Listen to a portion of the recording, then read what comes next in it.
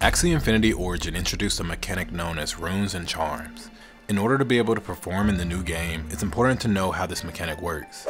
Each class has its own set of runes and charms, and in today's video, you'll learn all about runes, charms, and crafting in Axie Infinity Origin. Let's dive in.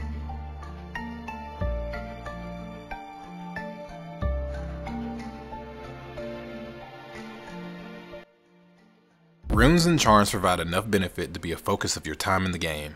Runes are going to be harder to get. As such, let's get into runes first. You can equip one rune per Axie, as they are special wearable items that provide passive effects during battle. These effects will automatically activate and change drastically depending on the Axie class. Looking at a rune, you will notice at the top left is an icon showcasing what class the Axie is. Under the middle icon made for the rune, you will see the name of the rune. Finally, you have a description explaining how the rune works. Runes will be very important in Axie Infinity Origin. As far as we know right now, it will cost both SLP and a new token known as Moon Shards to obtain runes. As a Season 0 of Origin, it costs 1000 Moon Shards to get a chance to craft a rune. We'll go more into crafting in a second. As you climb up the leaderboards, you will be able to earn more and more Moon Shards. This will allow for you to create new runes to do more impact in Arena. I've heard that runes and charms will reset every season, but I'm not sure if that is confirmed yet. This means that you will have to constantly be grinding to afford these runes in order to have the competitive advantage that they provide. There are currently 29 runes available in the game. We'll be doing some theory crafting videos in the future, but hopefully this tool by Axie Tech can give you a good grasp on the runes that will be available in Axie Infinity Origin. Runes will have different rarity, and you know how rarities work. The higher the rarity, the more overpowered the ability will be. For example, during the very first Axie Origin reveal, Jeffrey Cam showed us an incredible overpowered mystic rune that Aquas could equip. This rune is called Heart of Ocean, and when equipped will give each Axie on your team a 75 additional HP.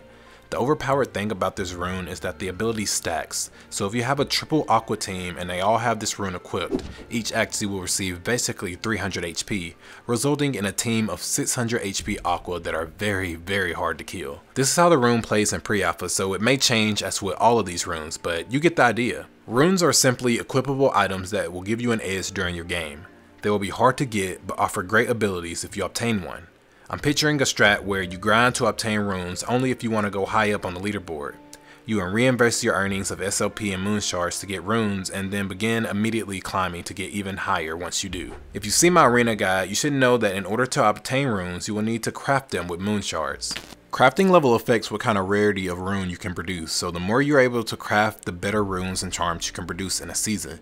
Be sure to check out my crafting guide as well. Right now, crafting isn't that important. Season 0 of Origin allows you to access all runes and charms for free, so have fun and come up with the best combos before July comes.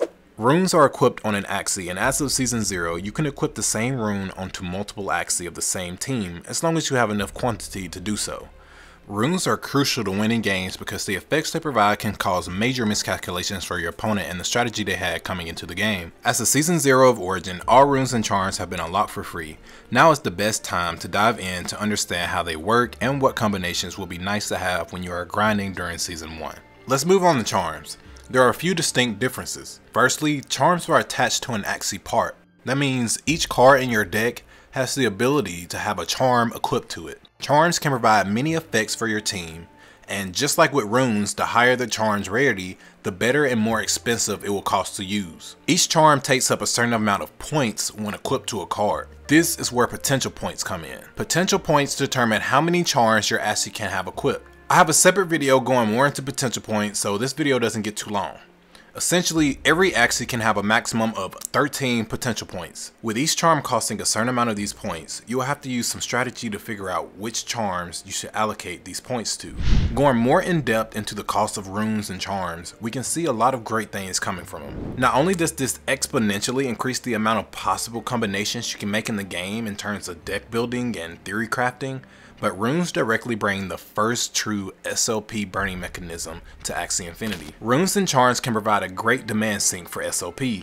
The higher rarity runes will likely cost thousands or hundreds of thousands of SLP just to mint. With there being 8 ranks in Origin and more energy to play more games, the competitive range will expand. These are just a few benefits of having runes and charms in the game, which is the first true vertical progression mechanism in Axie Infinity. If you don't know what any of that means or you're new to the ecosystem, make sure to check out some of the videos on my channel to understand better what Axie Infinity is and how the economy works to make you, the player, the true owner of all of your assets. I hate speculating, so only time will tell, but runes and charms will without a doubt be one of the most important mechanics in Axie Infinity Origin. Though I was originally going to do crafting in this video, Origin made it so that all runes and charms are available in Season 0, so I do not see a point in going over crafting right now, but in the future I will do a detailed guide. Hit that like button and press that big red subscribe button to see more of my videos in the future.